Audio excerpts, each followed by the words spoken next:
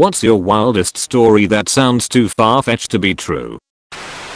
In 1987 my dad and his buddies were at a bar in the small town of Fermont, Quebec town way up north in Canada. For whatever reason they each signed their names on the $10 bills they had, joking that it'd be funny if one day they got the bill back as change somewhere else. Fast forward to 1992, my mom and dad moved to Vancouver during some rough economic times where he got laid off from his job. He ended up doing trade school and got a job as a mechanic for a little while before getting his old job back and moving back to his hometown. Vancouver is on the exact opposite side of Canada, about 5,500 kilometers away from Fermont. They end up going to dinner one night and he gets $10 back as change. He turns the bill around and there's his signature.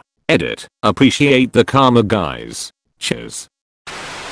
Mine is when I was in high school. I lived out in the countryside of central Texas. I was just kind of bumbling around on the property and my mom's little chihuahua was tagging along. I heard a bird, saw a fast moving shadow, and threw my arm out, slapping a hawk out of the sky as it tried to get my mom's chihuahua. Cut my arm pretty good, but saved that little rat of a dog. The chihuahua went on to pass away at a smooth 19 years old.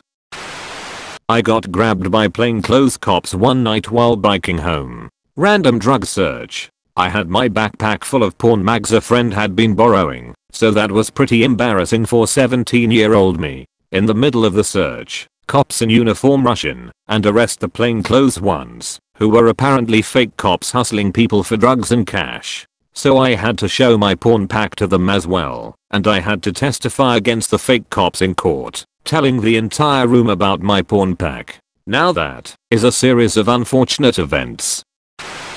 I was surfing in Santa Barbara County when I was a kid, maybe 14 or 15. When I would come in from a surf, I had the habit of undoing my leash from my leg while I was walking in the shallow water. Unbeknownst to me, the other side of the leash that connects to the board had come off. I lost my leash. I searched around the tidal zone but no luck. I was bummed, but I just moved on.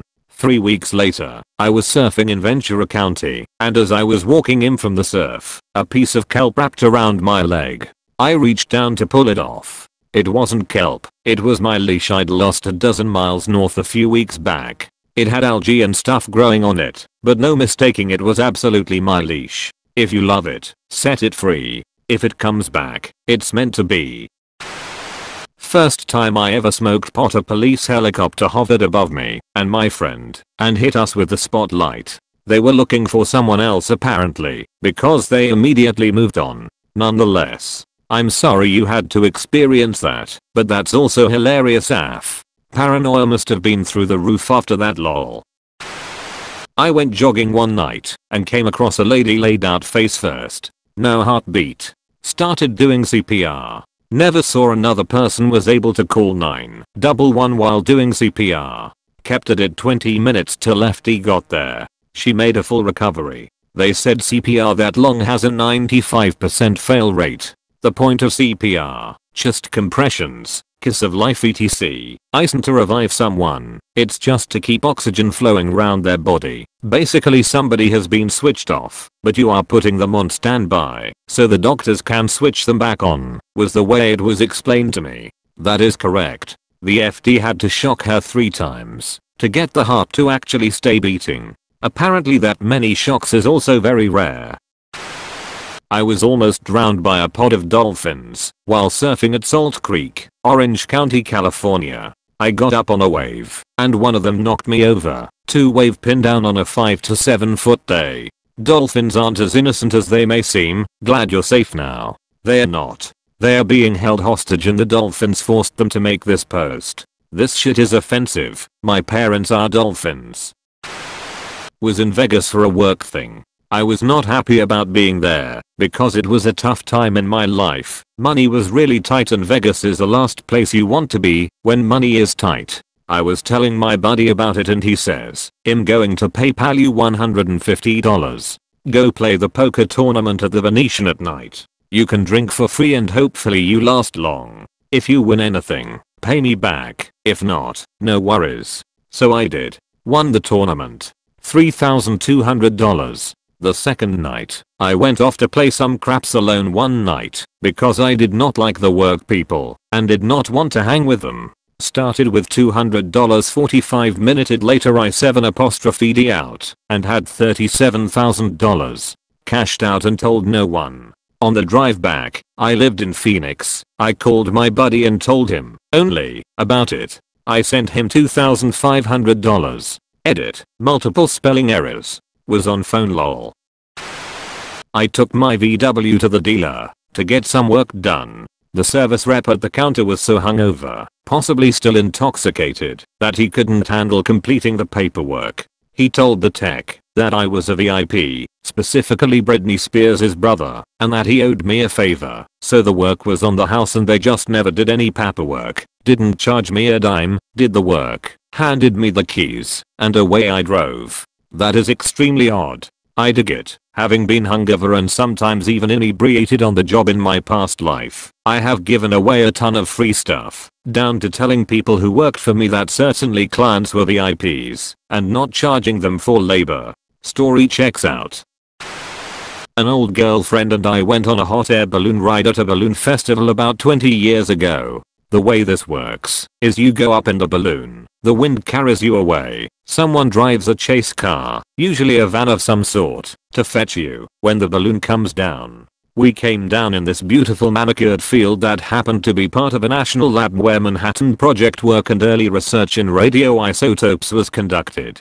The field was contaminated, and we had to go through the facility's deck and procedures which involved stripping naked and bathing with special cleansers and going through a whole body detector. I'm a huge nerd about the Manhattan Project, and I'm 100% envious right now, even with the surprise shower part. I'm an American from the Midwest. I decided to go to Iceland when it was all the rage a few years back. Found myself several miles off-road on a glacier. Decided it was as good a spot as any for lunch. Sit down on a rock and start eating a sandwich. Tier hikers comes up the trail. We say hi. They sound American too. Ask where they're from. They tell me, oh that's cool, my sister lives there. She works at business. The female hiker gives me a funny look. Is your sister so and so? Yeah. You know her? She's my roommate. I worked in TV news as a videographer, and I was at a wildlife refuge in South Florida. At one point, I walked up to a fence and was shooting video of some ostriches. They walked over to me and stood very close as they seemed very curious about me. I was getting some great close-up shots as one ostrich was lightly pecking at my camera. Then, he reached over, snatched my mix foam windscreen, pulled his head back, and held it in his beak like a cigar. A second later, he gulped it down and stood there, looking at me fat, dumb, and happy. I went back to the station and had to explain what happened so I could get a new foam windscreen. When they called bullshit, I put the tape in the player and showed them the proof. A minute later, I had my new windscreen. I was having a really hard time passing a very large kidney stone, between 5 to 6 millimeters. 6 is too big to pass. After 3 weeks of episodic excruciating pain and bleeding, my doctor scheduled surgery to remove it. I wake up the morning of surgery without a lot of pain. Pain came and went. I put on my slippers and was wearing long flannel PJs. I get up from the TV and I feel like there's a pebble in my slipper. The stone dribbled out that morning. Had I not been wearing slippers, that stone would have been lost on the floor somewhere, and I would not have known I had passed it. The last hour discovery saved me from surgery. I broke my skull and didn't realize until I was like, hang on, I've got a dent in my head. Went to the doctors and they were like, yup, you have fractured your skull, and showed me this CT scan of a massive crater in my head. Still to this day wondering how the fuck I did it. I used to be a nanny. We would go to a local river on hot days. Well, once the 4-year-old lost her pink Croc sandal and my god, was she devastated. Why? Aside from Crocs being the pinnacle of 4-year-old summer fashion, she had put a very cool blue eye charm on it. We searched for the shoe for the better half of an hour with no luck, and so we left. We went to get ice cream to soothe the harsh sting of grief, and forgot about it until about 2 weeks later we were at a different park upstream from Lost Croc River and the oldest pointed out some trash caught in some branches at the edge of the river. Being kids, they went to poke at it, and what did they find? The goddamn pink croc. Blue-eye charm and all. How the hell it got 3 miles upstream, I have no clue. We figured an animal or something, but that was one of the weirdest things to this day. I learnt about this in school. It's the water cycle. The croc went downstream to the sea, then evaporated into the clouds, and it finally rained in the mountains.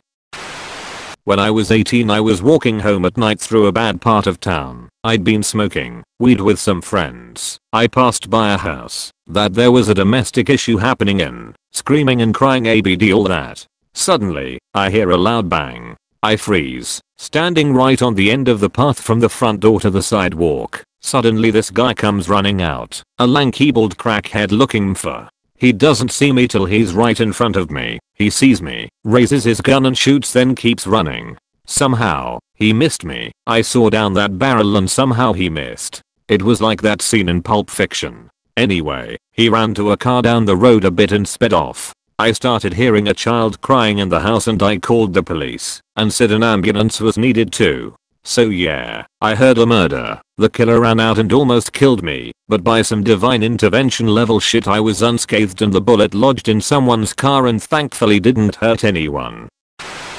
When my dad and stepmom met, my dad swore he'd met her before, but couldn't remember when or where. Eventually, he decided he'd seen her in Cody, Wyoming, the town where he grew up.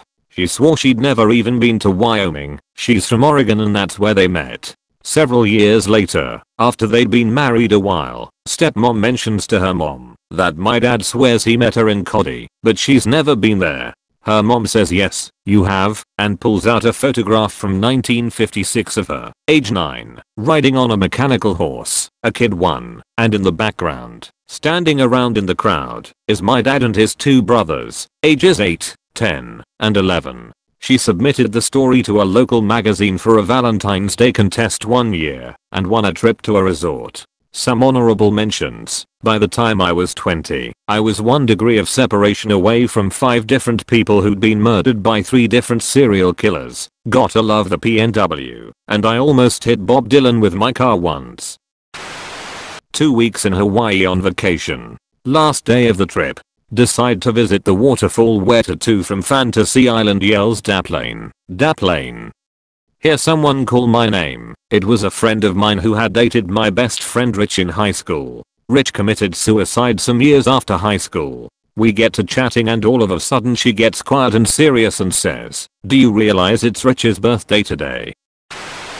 10 months old, 42C, 108F, fever, convulsions, 3 heart stops. The last one doctors gave up, but I came back on my own. Recovered no sequels. 32 years old, covered 19, 11 days in a coma, plugged to breathing machines, woke up, quadriplegic, lost 25 kilograms of muscle, both kidneys stopped, 75% of lungs compromised, lost the gallbladder, high blood pressure 32/25. Now I'm 34, got my 2 kidneys working again after a few months of hemodialysis. I'm walking again, but didn't recovered all the old muscles back. My lungs work at 100% again. I did had to remove the gallbladder, but I can eat whatever, and I'm still taking pills to control my blood pressure, but every month I recover more muscle and the doctor prescribes 1 less pill. Started with 14, now I'm down to 5, and going strong to 3. Doctor already set the date.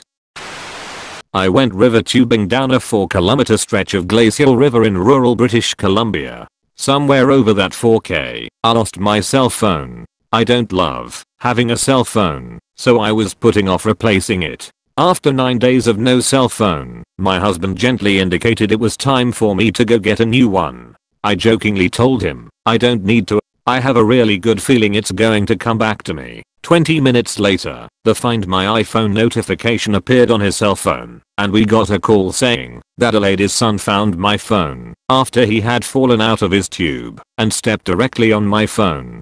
After realizing it didn't feel like a river rock, he reached down and picked my phone up. It was in a life-proof case. They took it home and charged it, and now I'm writing this story on said phone. A serious rivalry developed between my bearded dragon and the cat. The dragon trolls the cat and the cat butts in anytime the dragon is getting affection. The one day I had the dragon on my lap, sat on the sofa, so the cat started yowling and pacing in front of me. The dragon turns to the edge and takes a running leap, landing on the cat. The cat bolts a couple of laps round the living room floor with the dragon somehow holding on. I avoid telling that story because I don't think anyone would ever believe me. The end. Thanks for watching.